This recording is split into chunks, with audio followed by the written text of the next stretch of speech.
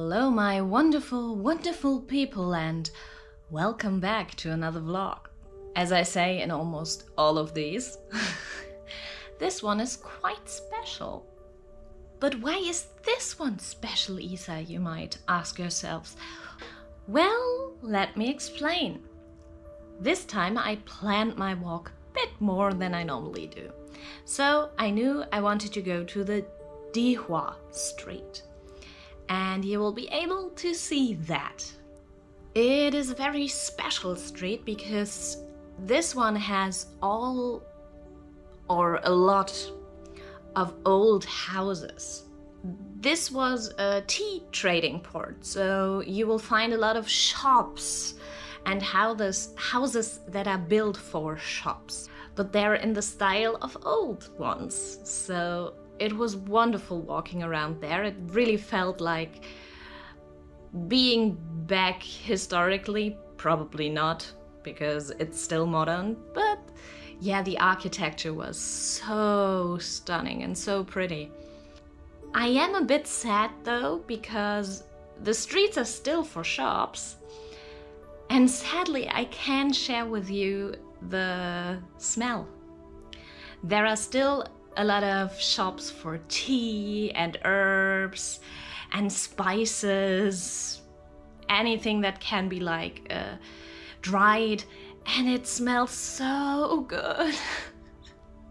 It really does. You will see in the footage that I filmed a few of the shops, and you will see how much food, how much dried food, how many, I have no clue what is what, but it smelled really nice. So yeah, the place was wonderful, beautiful, and I loved the architecture, so it was a lot of fun walking around there.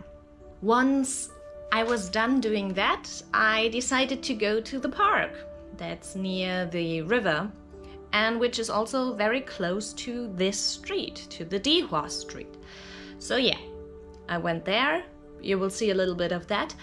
What I didn't film, because at that point the camera was in my backpack and I was too afraid to take it out, there was a slight wind. After I sat at the river for some time and tried to relax, prepare myself for the next walk, yeah, the wind was so strong that I really did not want to open my backpack anymore.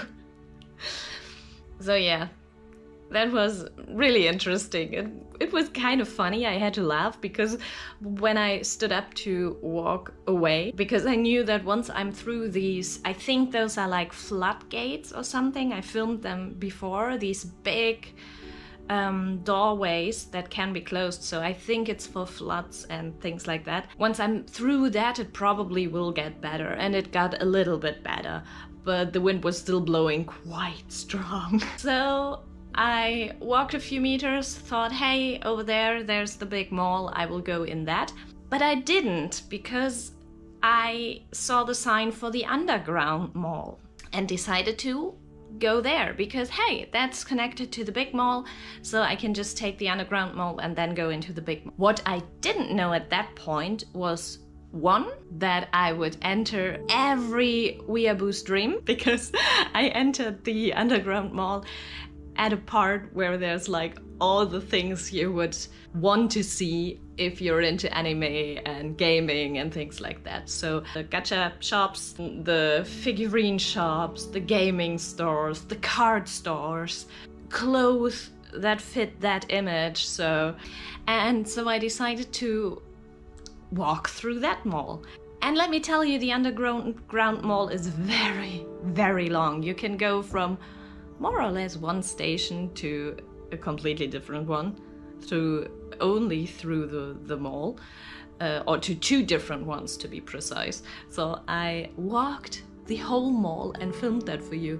So this is the big difference in this video.